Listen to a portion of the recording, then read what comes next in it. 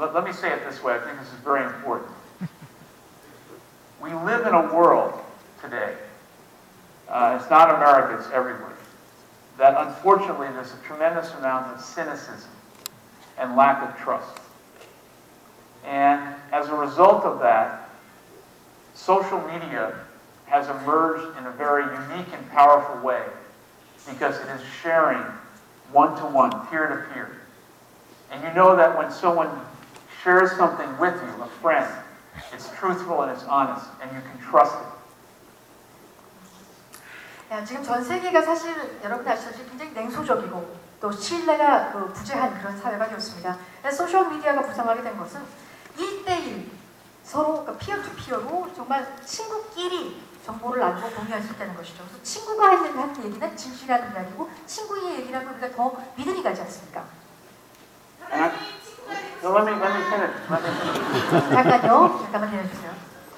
And I think the reason that we've done so well is because we've created two-way communication that is honest and open.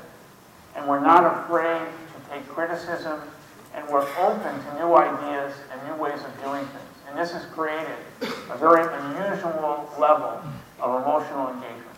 Thank you very much. 네, 우리가 이렇게 잘 뜬 이유는 쌍방적인 그런 관계였기 때문이라고 생각하고 비판도 받아들이고 새로운 아이디어 공유할 수 있는 분들이 아니라 생각하고요. 여러분, 전체적인 지원 감사합니다.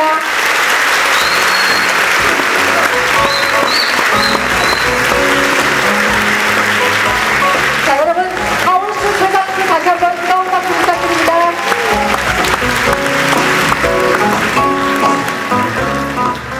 늦은 시간인데도 함께해 주신 여러분 정말 감사드리고요. 오늘 너무나 시간이 없어서 여러분 질문 많이 받지 못한 거 정말 사죄드리고, 여러분 궁금한 점이 있으면 이 Onward라는 책을 보시면 더 많은 내용을 접하실 수 있을 것이라고 생각됩니다. 여러분 밖에 나가시면 교보문고에서 어떤 책을 판매하고 있는지 모르겠지만 여러분 많은 관심 가져주시고요. 앞으로 스타벅스 얼마나 잘 되는지 여러분 많이 응원해 주시고 격려해 주시기 바랍니다. 대단히 감사합니다. 안녕히 가십시오.